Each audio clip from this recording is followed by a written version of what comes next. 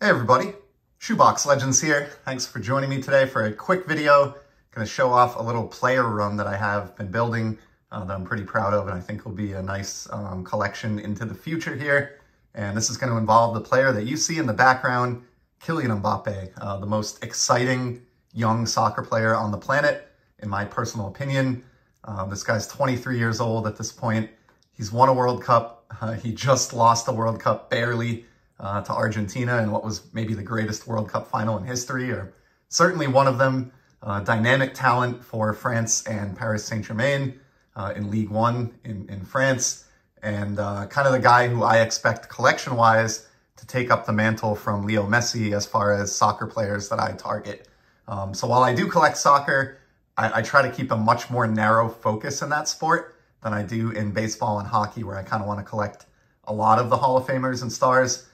Soccer, I like to have a much smaller selection of players that I go after. And right now, Kylian Mbappe is definitely in that small group. He has been since probably 2018. So it seems a little weird to say, but I have been collecting him for 4 or 5 years now. This is his rookie card, which I've shown in the past from the 2017 Topps Chrome UEFA set. Really, really awesome card. And with that one in hand, kind of started to put some thought into how I wanted to organize or move forward in my collecting of Mbappe. So one thing I decided to do, which we're going to look at today, is throughout his career, I am going to maintain a run of these cards here. These are Topps Chrome Sapphire cards. Anyone watching this who is a baseball collector will instantly recognize these. Topps started producing these on the baseball front back in 2016 as factory sets, limited edition factory sets, 250 sets only created in 2016. Still creating them in the baseball realm to this day, although maybe in slightly larger numbers than 250 copies, but still relatively limited compared to Topps Chrome and other shiny products. They have obviously the atomic refractor effect applied to them, and in most years have a blue tint applied to the card as well, hence the Sapphire name. So in the soccer world, Topps finally got into producing Sapphire cards in 2019. I know they did a set for the Bundesliga that has an Erling Haaland rookie that's very desirable. And they also started making the annual Topps Chrome UEFA Champions League Sapphire set in 2019. And what you'll notice, at least with the first couple as we get through the current run of these that exists, so this is the first ever Mbappe Sapphire card from Topps.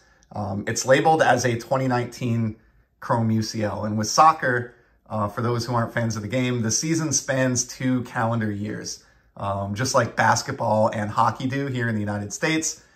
So this is really a 2019-20 release.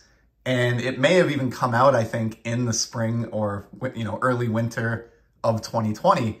And so even though it's a 2019-20 release, those of you who collect modern baseball will have already realized, instantly that this is essentially the 2020 Topps baseball design, Topps flagship and Chrome and Sapphire baseball design. So this is another example of something I've been talking about recently in terms of crossovers of designs between sports. Topps having a license to Major League Baseball, but also a license to produce UEFA Champions League and Premier League cards and others.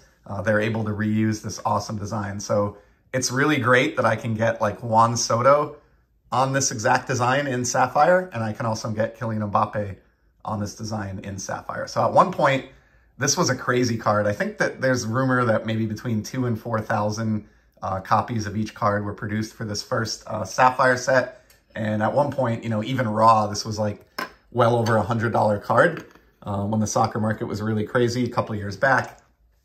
Things have definitely corrected, so to speak, and was able to grab that one graded in a PSA 9 for about under $30. So this is the cards that I'm showing today, and this little collection that I'm building is not by any means expensive. It's just the design that I enjoy and a player that I enjoy, and something that I think I'll have fun upkeeping throughout his career. So there's the first one. We take a look now at the 2020, which again, remembering the split season, this may have come out early 2021. So this is the second Sapphire Mbappe. And again, those who are baseball collectors will instantly recognize this design from the 2021 Topps flagship baseball release. So great one here. I have to say, out of the three, and I think it maybe comes across this way on video as well, this design really like pops the most out of the three, and it really, you know, the atomic effect that's applied to the card is really noticeable. And just, I don't know what they did differently with cardstock or printing process or something in 2021, but in my personal opinion, this one here is the best of the three. We got a different kit here from Mbappe than the white that was on the first card, so nice job by Topps of varying it up a little bit.